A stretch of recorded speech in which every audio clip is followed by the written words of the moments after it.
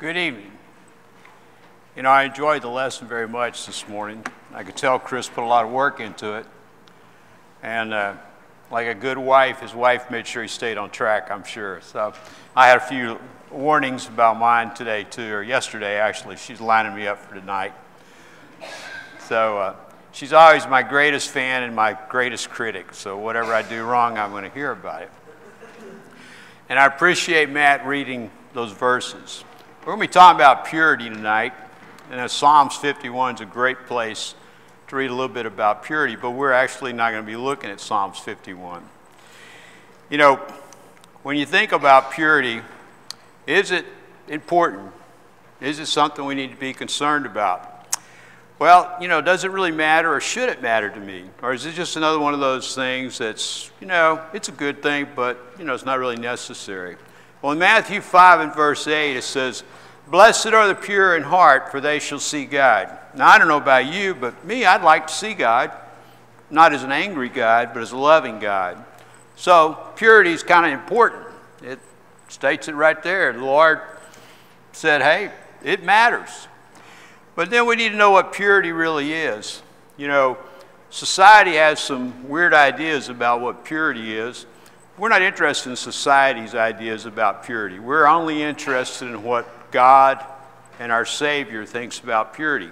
But you know, the definition, it starts out, if you read any dictionary or look it up online, it says it's unmixed with any other matter, it's free from taint.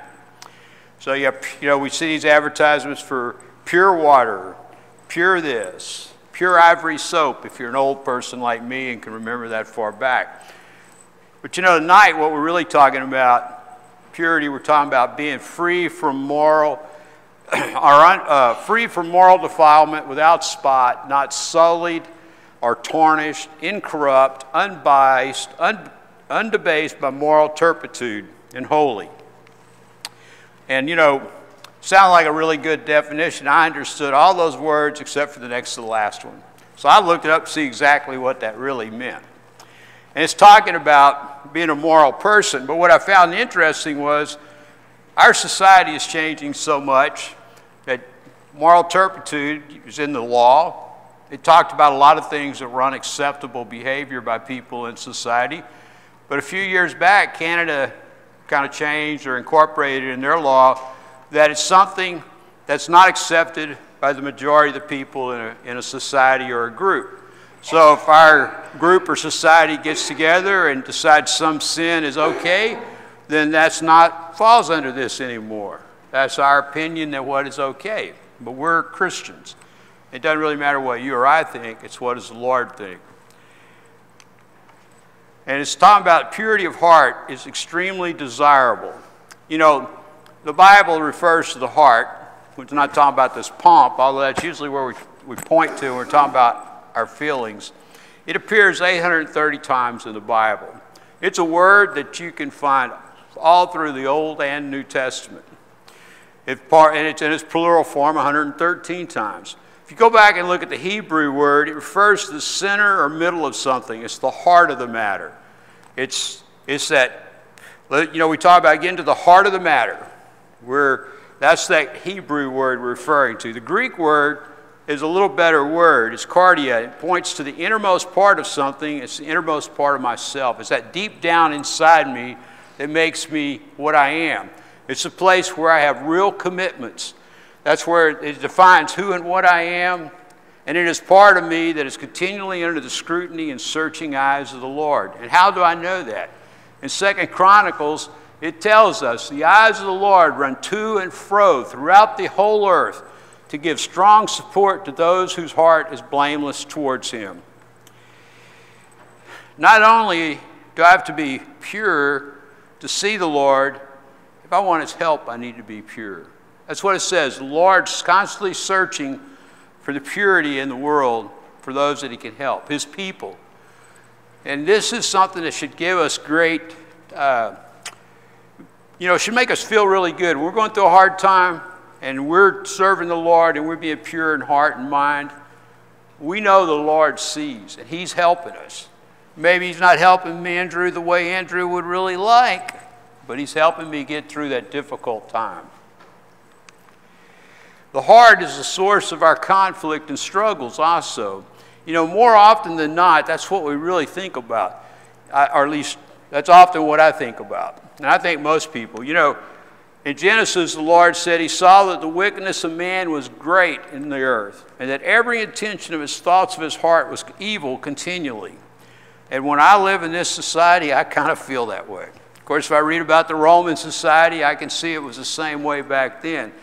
Man has this tendency to sit in his mind and think of more evil. And we live in a society where that is so easy. You can go on the internet, Facebook, wherever. You can find stuff you have no business viewing that helps corrupt your mind and lead you away from purity. It helps you constantly think on evil things. To live in fantasy worlds. You get all these games out there, you know, you can be involved in, not only the violence, but sexual. Just anything you want that's immoral and incorruptible, you can get involved in, and you shouldn't. You have to draw the line somewhere. He also, Matthew 15:19, he says, "For out of the heart comes the evil thoughts, murder, adultery, sexual immorality, theft, false witness, slander. These are the things which defile a person." He says the things that we do that defile us, they start in our heart. It doesn't mean that any of us are never going to have any evil thoughts. It's just that when we dwell on them, they become more acceptable. When we read about things and, you know, we just look at our society, we look at what's on TV, what's acceptable now. It's moral turpitude, you know? It's just really bad. But our society's accepted it, and the more we see it, the more we don't really notice it so much. Yeah? And that's wrong. Because out of those thoughts are things that lead us to do things that are wrong. You know, a man or a woman doesn't get up one morning and say, "Today's the day I'm going to commit adultery. I've decided today's it." It starts with the thought, my wife's mad at me or my husband's mad at me, and somebody does something nice to me, and all of a sudden I start comparing the person I live with someone else. Or the wife of my youth doesn't look like she did when she was youthful. And I notice the neighbor's wife, she looks more like my wife did when she was youthful. And before long, you're thinking in your mind how nice it would be to do something. And then if you're not careful, you act on it. That's what causes adultery. It starts in the heart, it comes out. When you're young, you're exposed to a lot of things. When you're old, you're exposed to a lot of things. You have to decide what you're going to think on.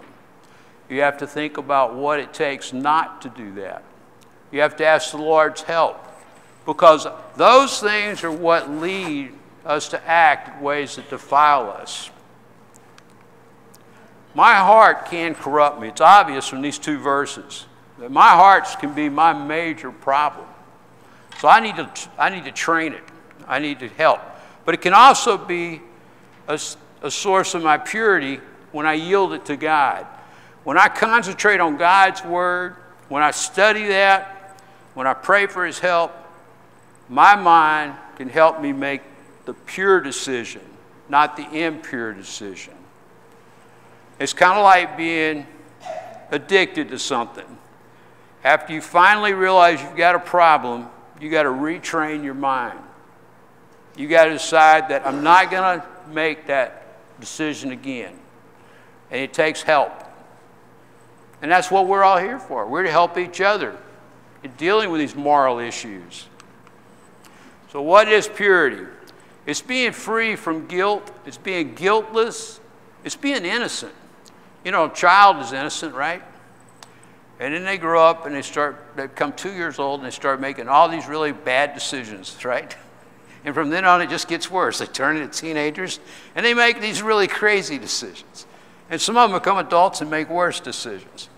But you know, innocence is what we're after. That's what real purity is all about.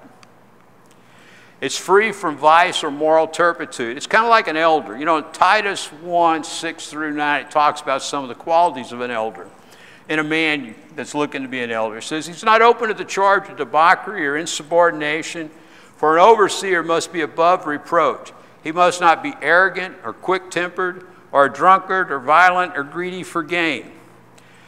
You know, the man that's going to be an elder, he's dealt with these moral issues and he's grown. He's determined he's not going to commit these things. And it says, you know, when you're looking for a man to serve in that position, that's the kind you want. One that's morally pure. One that doesn't have to deal with these issues. Not someone that's struggling with those issues, but somebody that has conquered those with the help of the Lord. You need to have pure speech. In Ephesians 4:29 it says, let no corrupt talk come out of your mouths, but only that which is such as is good for the building up as fits the occasion, that it may give grace to those who hear, and do not grieve the Holy Spirit of God, by whom you were sealed for the day of redemption. It says don't let corrupt speech come out. Now some of that's pretty easy. You know, I worked in a refinery once and I got a bad habit of using unfit language. And it took a little while to break myself of that when I quit working there, and I decided I want to be that kind of person. And so I don't really have a problem with cuss words. But you know, it has this little thing right in here that says, only such is good for building up. And something I have to watch myself for is at work sometimes somebody will say something about some other employee, and if I'm not careful, I'll agree with them. And they might be true, but is that really building up? Or I'm just gossiping, you know. Am I really going out of my way to say something in the situation to build somebody up? Or is really what I'm saying tearing somebody down? Is it corrupt speech? We don't really think about it that way, do we? Most of us could say, yeah, we understand you shouldn't cuss. We need to think about how we say things about other people. Are we building the other people up? Our co-workers, anybody. We need to think about these things because it's part of being pure. In Romans it says, let us walk honestly as in the day, not in rioting or drunkenness, not in chambering and wantonness, not in strife and envying. You know, we control ourselves. We don't go out after work with the co-workers and get involved in things we shouldn't be involved in. Or with our young friends in college or high school. You know, it's easy to go out with a bunch of people with all the good intentions of having a good time, and then things happen. We need to think about what we're getting ourselves involved in. As adults, we get involved in social activities that seem pretty okay. You know, they're fundraisers, they're good things for the community, but we have to think about, you know, what am I going to do if a situation comes up? Sometimes these social activities require us to give a lot of our time, or maybe our resources. We feel obligated to do that. Does it interfere with my time that I should be serving the Lord, attending services? Does it interfere with my ability to give back to the Lord? We need to be careful what we get involved in. Sometimes social activities, you're around people that certainly don't have your moral standards. Are they going to be an influence on you? Or are you going to be an influence on them? Things that seem so innocent in service sometimes really aren't. They can lead to our impurity. 1 Peter 1:22 says, see that you love one another with a pure heart fervently. It's a commandment to love each other fervently. But it says to do it with a pure heart. That means I need to be pure. I need to work on that purity. It's important. It's part of what helps me love you that way. In 1 Peter 2:11, it says, abstain from fleshly lusts which war against the soul. It says, avoid those things that cause you trouble. Sometimes you don't know they're going to cause you trouble to get involved in them. But when you find yourself in that situation, you need to run in the other direction.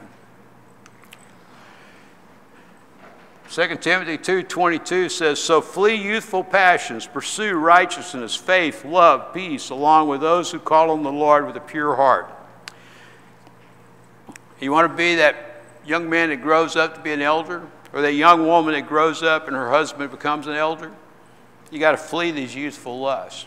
But it says one of the ways you do that, it says, along with those who call on the Lord from a pure heart. It's each of us helping each other to have a pure heart, to grow past our sinful natures. Doesn't mean we're ever going to quit sinning, but we should grow and mature to where it's easier to do what's right. So how do I get purity? Well, in Isaiah 1:18, it says, "Come now, let us reason together, says the Lord. Though your sins are like scarlet, they shall be white as snow. They are red like crimson, they shall become like wool." You know, the Lord says, He looks at our sin, it's like me taking a piece of wool or cotton and dip it in blood, and it's crimson. And you know, I can wash it, I can soak that wool in the water, or my white shirt, and it gets most of it out. But if I look really close, a lot of times I still see that little tinge. It's not quite there. You know, it's not quite pure anymore. But the Lord says with Him, He's able to wipe away that sin. He's able to make us pure, as Matt read in Psalms 51. And you know, it takes baptism. We as Christians and worshipers here, most of us, you know, we already understand that when we get baptized, it washes away our sins. We become pure. It takes the sinful man, and the Lord's blood cleanses us whiter than snow. And that's a great comfort. But what happens after that? And we start out white. We're like that little baby we bring home. It's pure, it's innocent, and then we're dealing with that teenager. Then we don't know what happened. You know? So once you're baptized, is that all there is to it? You're not ever going to have any more problems? No temptations? No moral issues? No, we know that's not it. It says, a pure heart is the wellspring of Christian actions. Just think about how important it is. You know, you start out, you become a Christian, your heart's pure, you need to work on it because very important things happen. It says Christ dwells in our heart. In Ephesians 3:17, he tells us this. You think He's going to dwell in a messy, black, dirty, red, stained house? He wants your heart to be pure so He can dwell in you. You know, we read in Ephesians 5:19, we make melody in our heart. He wants our heart pure when we're singing to Him and singing to each other and encouraging each other. You know, we must worship with the heart. The Lord tells us that's important. It's not lip service. It's not me getting my box checked off. Andrew is here Sunday a.m., Sunday p.m., and Wednesday. He made a good week this week. That's not what it's all about. I have to worship from the heart. We must forgive from the heart. You know, it's not enough for me just to say, somebody says, you know, did me wrong, says, hey, I want you to forgive me. And I say, okay, I know that's, yeah, okay. And I expect tomorrow you'll do exactly the same thing to me. I need to forgive like the Lord. Forgive and forget. Often we can forgive at the moment. We have a hard time staying in that mindset about someone else. We must give with purpose of heart. When we give back to the Lord, we're supposed to have already purposed in our heart. A pure heart makes that a lot easier. You know, it's not me saying, okay, I'll just placate my family and I'll give a little bit, but I'm really not doing it because that's what I want to do. You know, it should be, I'm glad to give back, and I understand that what I have belongs to the Lord. I'm happy to do that. I've purposed that, hey, this much out of this week's paycheck is going back to that. We need to call out to the Lord of the pure heart. 2 Timothy 2:22 says, draw near to God, He will draw near to you. Cleanse your hands, you sinners, and purify your hearts, you double-minded. You know, Paul's writing to Timothy. He's writing to Christians. People who are already supposed to have a pure heart. What does he call us? Double-minded. Why does he do that? Because we want to serve God. We also kind of want to have it our own way a lot of times. He says, purify your hearts. When you worship God, come prepared. I've already worked on purifying your mind. Our love must come out of a pure heart, as Matthew 22:37 says. This is important. 1 Timothy 1, verse 5, it says, the aim of our charge is love that issues from a pure heart and a good conscience and sincere faith. We're supposed to be a loving, kind people. The only way we can do that is we have pure hearts. We can't let society's ideas of moral purity become our standards, because they're wrong. The Lord tells us what our moral purity is supposed to be. We're supposed to love others. We're supposed to care enough about someone else that we would take time to talk to them if we have the opportunity so they'll become saved. We're concerned like the Lord Jesus about lost souls. But it takes a pure heart to do that. And you know, it's easy to let things interfere, to allow things creep in our hearts and minds, our worries. Some of us are great at boxing our worries up, others aren't. But you know what? We all need to concentrate on the right things. We need to have that moral purity. So how do I return to purity when I've had a problem, when I realize that I'm not as pure as I need to be? We need to repent and pray. In Luke 11, verses 1 through 4, it says, Lord, teach us to pray as John taught his disciples. He said to them, when you pray, say, Father, hallowed be thy name. Your kingdom has come. Give us each day our daily bread, and forgive us for our sins. For we ourselves forgive everyone who is indebted to us, and leads us not into temptation. You know, the followers of Christ said, you know, Lord, you really need to help teach us how to pray, like John taught his disciples. So he says, okay, I will. And he says, you know, he doesn't say, ask for forgiveness when you realize you sin. He says, approach your Father and say, forgive us our sins. He knows we're going to fall. We're going to have those double-minded thoughts. He knows we're going to struggle every day.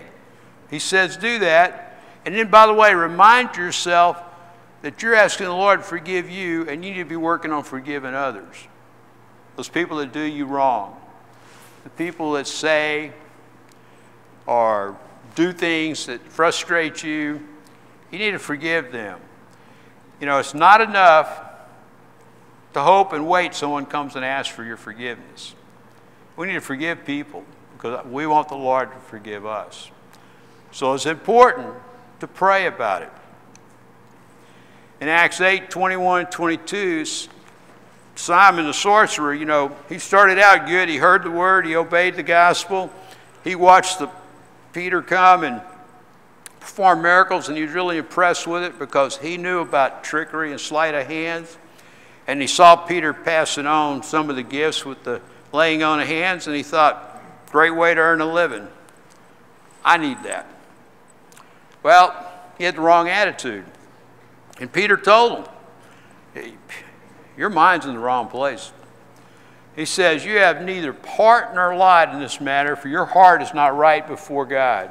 He said, repent therefore of this wickedness of yours, and pray to the Lord that if possible the intent of your heart might be forgiven you.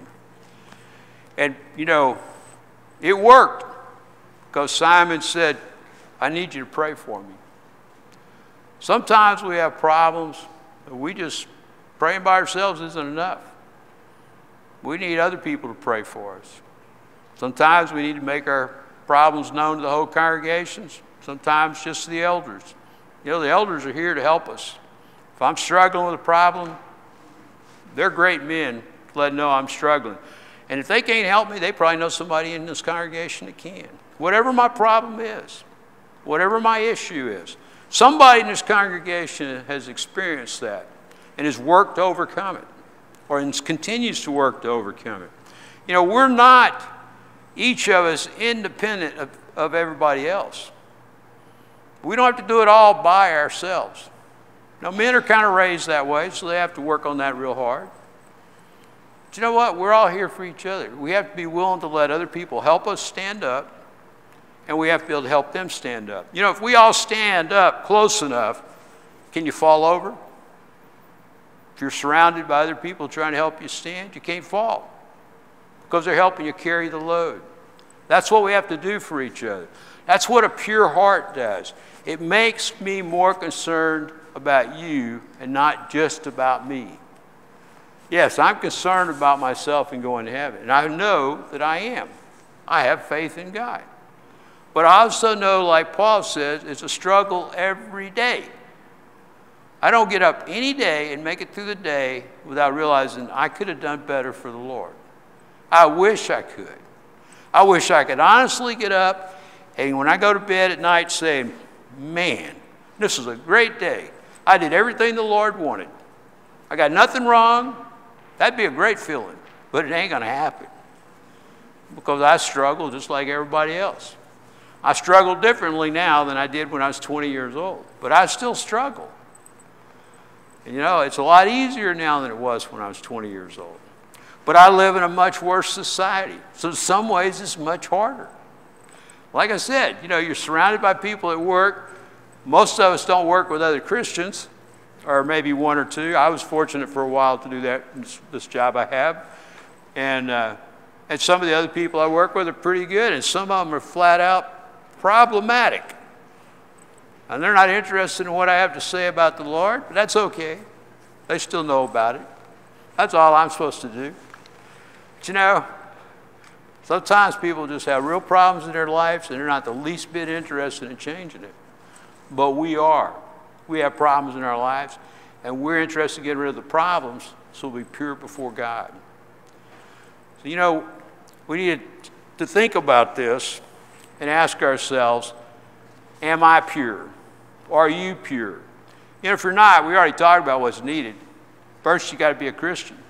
If you haven't obeyed the gospel and had your sins washed away, you don't have any way to be pure. If you have, you let a little stain come back into your life, we're here to help pray for that. We're here to help you. If you have any need, we invite you to come as we stand and sing.